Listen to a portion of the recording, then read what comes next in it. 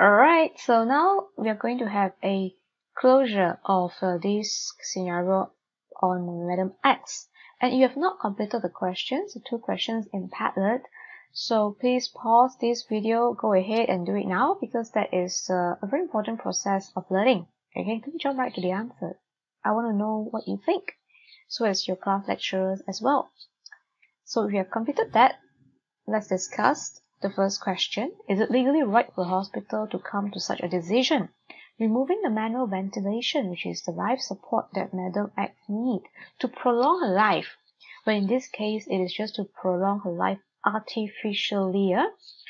So the hospitals can cease treatment if they think it's fertile because life is being prolonged artificially.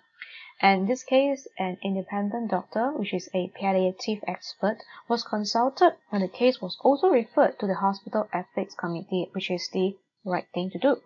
So it is legally right. So for this case, the consent from patient or the family members is not necessary when the doctor concerned is certain about the fertility of life support. Some of you may be surprised to hear this, but if you could recall about the DNR decision-making process in lesson 8. So the decision, the similarity of this is that it's by the medical professionals. Yeah. So second question, on hindsight, what could have been done to avoid such dispute between the hospital and family members? Well, on hindsight, many things can have been done better. That is, we have the hindsight, but we don't, right? So in this case, what could have been done is that Madam X, when she is of competent mind and think that there is no need to prolong her life artificially when she's in vegetative state, she could express that wish. And I think the decision making can be made a lot simpler then because she has already decided. So the family members are just there to honor her wish, right?